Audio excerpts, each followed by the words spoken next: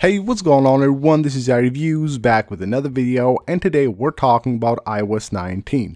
Now I know we're months away from the release of the first beta of iOS 19 and even more months away from the release of iOS 19 to the public, but we do have some information regarding this update. So in this video, I will share with you guys everything that we know regarding iOS 19 until now. Now, first of all, the code name for iOS 19, as you might know, every software that Apple is currently working on does have a code name, and the code name for iOS 19 is Luck.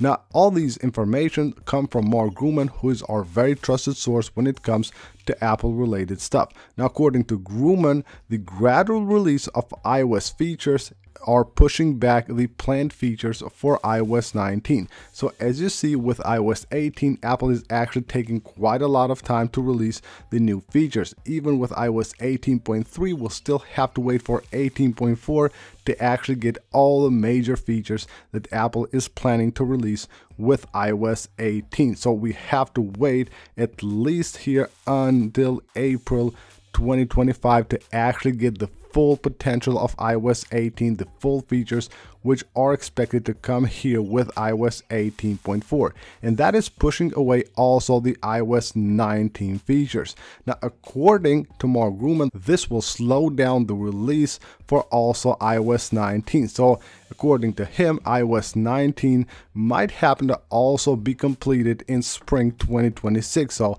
all the big new features of iOS 19 should be released until iOS 19.3 or even 19.4. So that's basically the same thing as iOS 18. Keeping in mind again that the release of the big new features of iOS 18 is going kind of slow, that will actually make the release of big new features for iOS 19 also go really slow. Now, Apple has begun working on a new feature on iOS 19, which is the new LLM based Siri. Basically a Siri that works something like ChatGPT, basically a chatbot. So chatbot, a Siri chatbot, something like this. So according to Gurman, Apple has been working on it, and it should be here with iOS 19, but it should be on early 2026, most likely 19.3, somewhere around the end of January. Of course, this will be basically typing to Siri in a new way, which Siri will be able to handle back and forth conversations,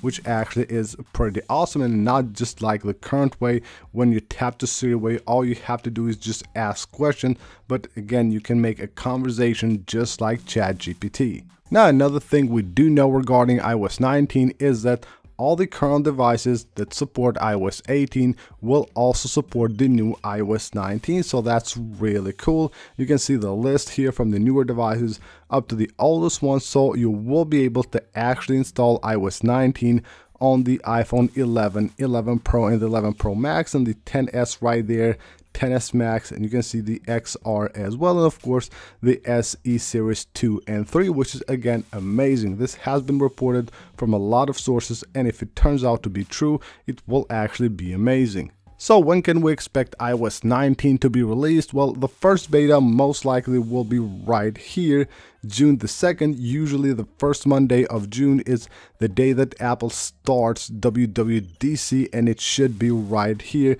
June the 2nd. After the conference, you can expect the first beta of iOS 19 to be released to the devs, probably towards the middle of July. Right here we will have the first public beta of iOS 19, and then somewhere here around the 15th or maybe even the 22nd of September, we should have iOS 19 released to the public. Again, all this based on the previous years and how Apple usually does things. So that's basically it for this video, guys. This is everything we know until now regarding the upcoming iOS 19. Hope you guys enjoyed the video. Smash a like if you did, subscribe for more, and I'll see you on the next one.